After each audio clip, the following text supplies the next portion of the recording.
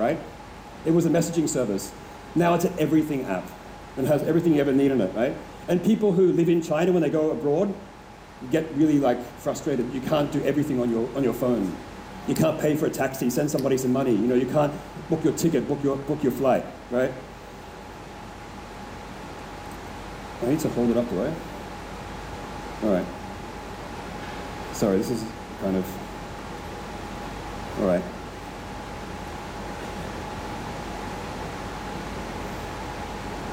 Nice slide, right? I don't know, can you go and like click on maybe? Is it not?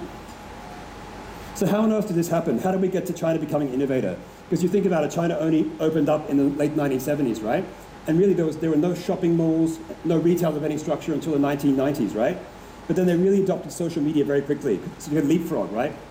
As in many places around the world, TV media is dying, traditional TV media is dying, print journalism is dying in China, it's all going online. I think India is super unique in that all forms of media are still growing. You see print media growing at single digits, you see TV growing at double digits. It's still a quite exciting market for that, but China's gone really digital. And there are kind of four areas, sort of like the factors, like why has China risen to this innovation leader? What has really happened? And there's four kind of areas. China, I would say, has made like a re-entry to the global market. And I'll explain what I mean by that later. China, since 2008, they hosted the Olympics, has been much more confident on the world stage. And you see leaders like Xi Jinping, these people being quite confident at Davos and these global events, right? So China now has a lot of confidence because they've been shown that their economy is stronger than the US. So in 2008, global financial crisis, China was standing tall still, right? So they have a renewed confidence. And I feel there's confidence in India at the moment. I really feel that when I talk to my colleagues, I move around, there's a buzz, right, around it. That's really good. I think that gives way to innovation and creativity. There's a rising middle class, or the millennials, as people call them, but in China we call them the post-90s, right? Born in the 1990s, right? Those guys have so much spending power and so much share of voice.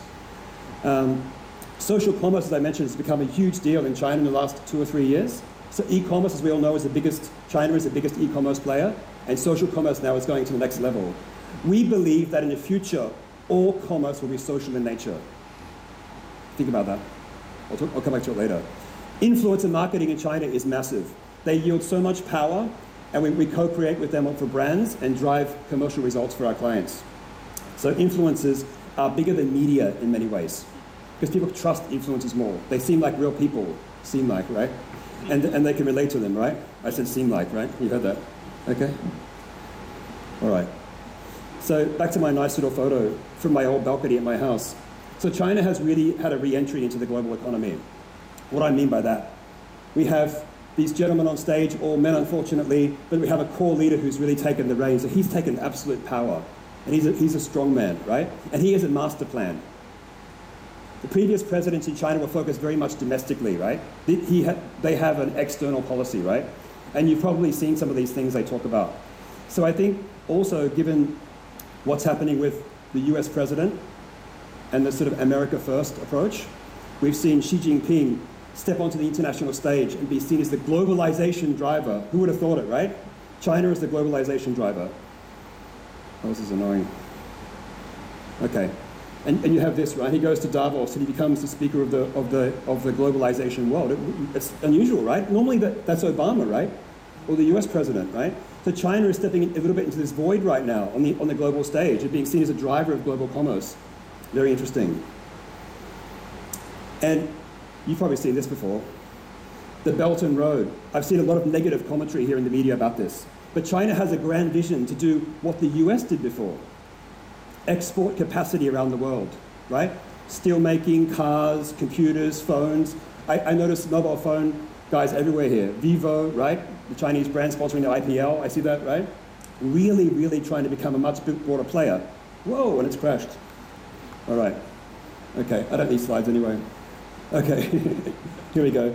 So it's a beautiful map. You'll hear more about this in the future, right? So it's the grand vision they have, that Xi Jinping has. And we have a rising middle class like we do in India, right? By 2020, the middle class in India and China will be way, way bigger than Europe or US. That's going to fundamentally change how we do marketing and communicate in many, many ways. And it's already happening in China. Those kids are a bit young, but they'll be there soon. They're already on their phones, right? You can't stop them off their phones. This is, all right. So this is my little table here.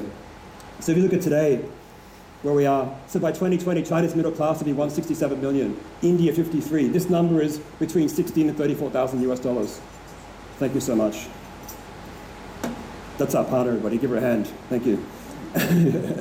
So if you look at this, right? We have US, Japan, Europe. These are the two drivers of the global economy going forward, the middle class, right? And I think this is going to be very powerful for us in China, but also India, to really create models that work for us versus what we do in the US before or Europe, right? There's going to be a whole new revolution around this. This also doesn't work. Oh, here we go.